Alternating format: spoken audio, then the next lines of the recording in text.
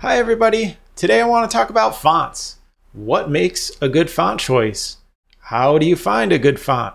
Downloading and converting fonts, including fonts in a block theme. And I want to chat about the future of the Webfonts API. Let's dive in.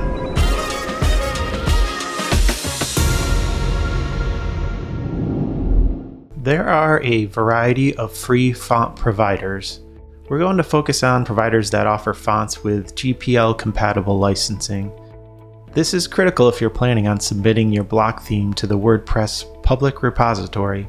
Some popular free font providers which offer open font licenses include Behance, Dribbble, DaFonts, Fonts.com, Bunny Fonts, and Google Fonts. Google Fonts is seemingly the most popular resource, and we'll be focusing on using a font from this provider today. Choosing the right font can be a challenging task. Here are a few things to consider.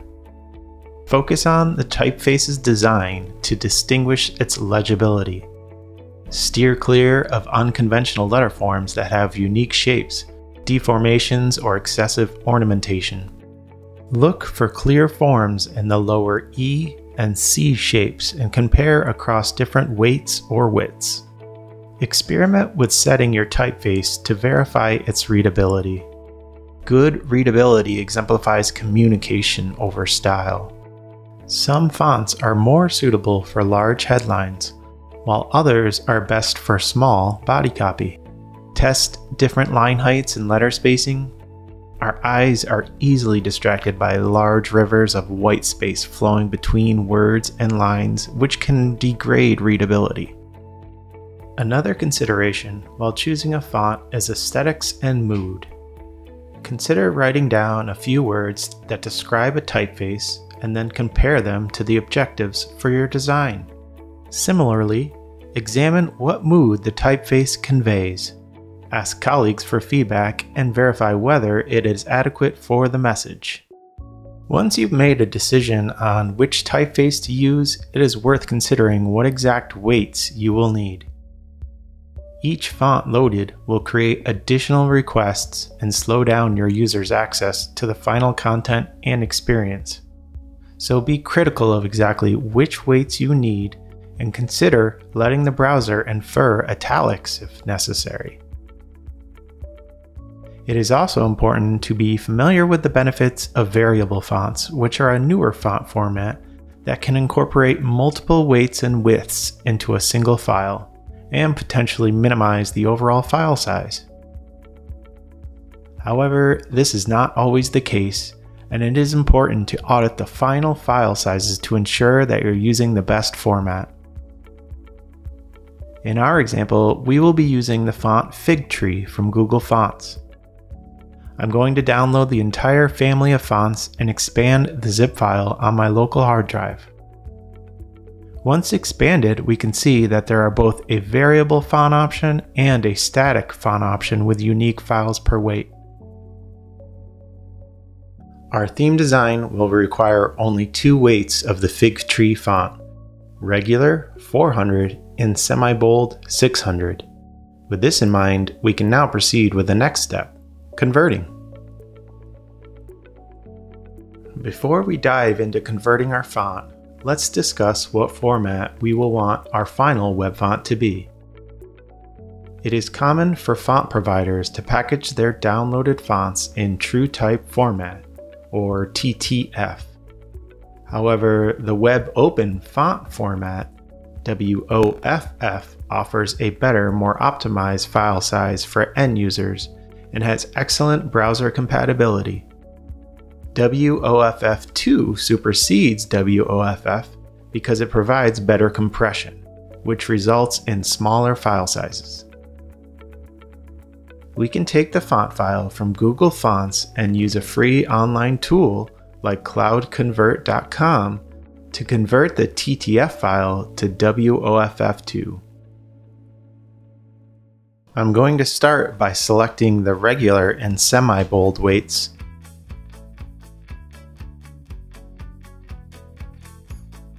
I'm also going to choose the variable font format so we can compare the final file size and see which one offers the faster experience. As we can see, the file size of the two static font files for regular and semi-bold are larger than the single variable file in this instance. So we will use the variable file and save our end users approximately 6 kilobytes. Now that we have downloaded and converted our fonts to the appropriate format, we will need to add them to a block theme. The three main steps will be: create a basic block theme with the Create Block Theme plugin, add our fonts into the theme structure, and register and use our fonts in the block theme's theme.json. For the purposes of this tutorial, we will only need a simple block theme to jumpstart our theme development process. The Create Block Theme plugin is the perfect tool for this because it allows us to generate a simple bare-bones theme. I already have a local WordPress development instance on my computer, which I created using WP Engine's local. This tool allows you to quickly create a testing WordPress environment to safely experiment when developing new themes and features. From within my WordPress local instance, I will search, install, and activate the Create Block Theme plugin.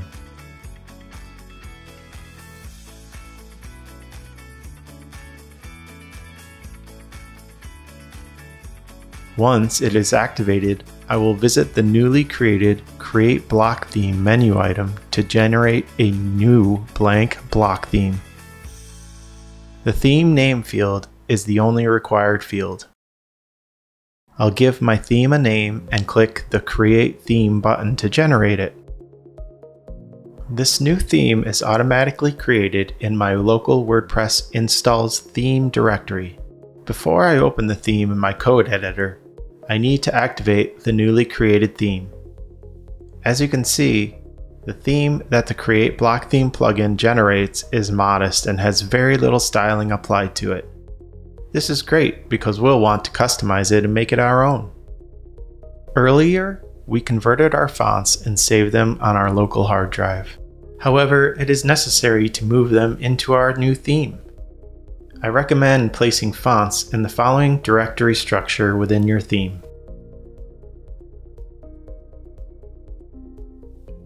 Now, I'll place the font file within this newly created directory.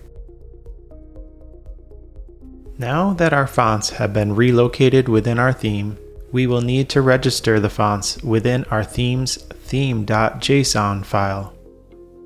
The theme.json file is a critical part of a block theme and allows builders to enable and disable certain features, style blocks and global elements, and even assign template parts. This is where we'll register our fonts within the settings.typography object. A lot of these properties represent CSS properties that are mapped to JSON keys. One of the primary things to note in the code is the source key points to our font file's location. The complete code can be seen on our builder site, which I will link to in the show notes.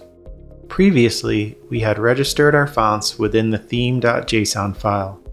However, to tell our theme that we want to use the font, we will need to assign it to either a block or an element. Since we want to use Figtree throughout the entire page, we will assign the font to the HTML body element by targeting the styles.typography key in the theme.json. We can refresh our home page and see the new Figtree font in action.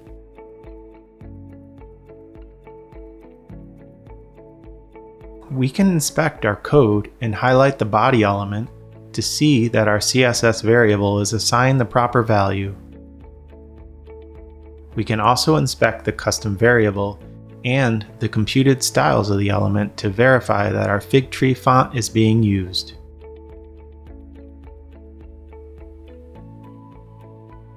Congratulations! You've hooked up a custom font in your block theme. I encourage you to explore the theme.json file and all its capabilities. Before we wrap up, let's talk about the future of the Webfonts API. What I've demonstrated today encompasses the first phase of the Webfonts API. The next phase will extend the work and aims to cover features like create a font library within the WordPress admin dashboard for users to manage fonts, enhance caching and registration mechanisms for themes and plugins to dynamically initiate and queue fonts. The roadmap is publicly available and I encourage you to check it out. I'll post a link in the show notes. I hope you found this tutorial helpful, and as usual, please like and subscribe down below. Thanks!